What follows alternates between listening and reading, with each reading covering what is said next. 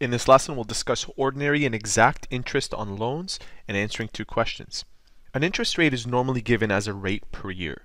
If the time period of the loan is in days, using the simple interest formula requires that the rate also be expressed as a rate per day. There are two types of interest.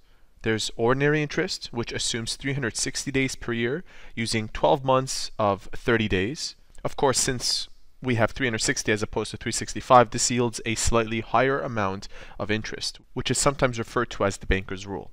And there's exact interest, which assumes 365 days per year. In question number 1, we are told that a loan of $500 at 7% annual interest is given.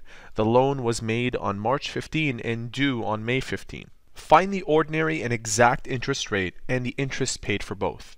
Beginning with the ordinary, notice that this is March 15 and May 15. That's a difference of 2 months. And if we use the ordinary interest assumption that 360 days per year, that makes 60 days. So we'll begin with ordinary, calculating that. 60 divided by 360 total days in a year. Using the simple interest formula, interest is equal to the principal, 500, times the rate, 7% interest annually. We divide this by 100% to get it as a decimal, 0.07, and we multiply that by the time. In our case, it's 60 over 360. So using our calculator, 500 times 0.07 times 60 over 360 gives us 5.83, or in other words, $5.83. Now, if we wanted to find the exact interest rate, there are exactly 61 days between March 15 and May 15. So we'll use the same formula, 500 times 0.07, that's the annual rate, and 61 over 365. If we're going to find the exact interest rate, we need to find the exact amount of days between the two dates and use 365. So again, our calculator, typing these values in,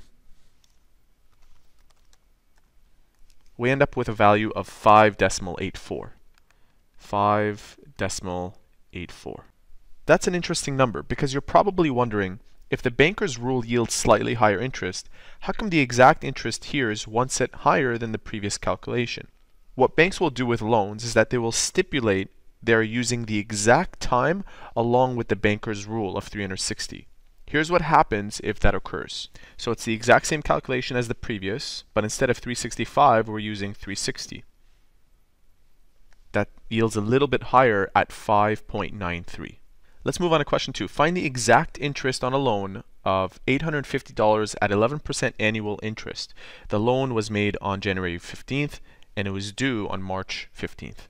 So when you do these problems, you might have a table telling you exactly when March 15 is in 365 days. March 15 lies on the 74th day of the year, whereas January 15th is on the 15th day of the year.